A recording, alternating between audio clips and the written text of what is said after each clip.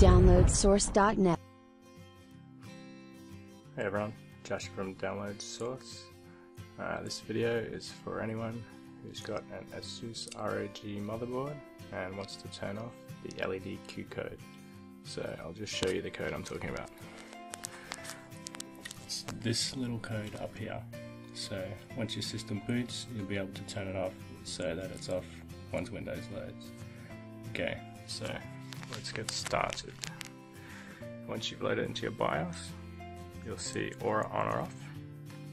It's a new option, so click that and choose Aura only or stealth mode. Stealth mode will disable all the LEDs, including the RGB. If you use Aura only, it will leave the RGB component on and just disable the board LEDs. Now, once you've made your selection there, click Advanced, ROG effects, and disable both of these options. Once you've made the change, click Exit, save the changes, and wait for your system to reboot.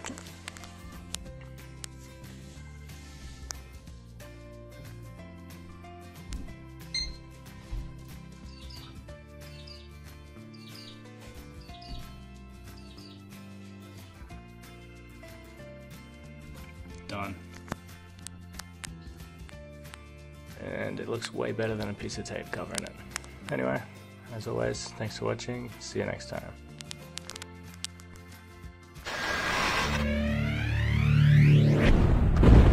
Download source.net.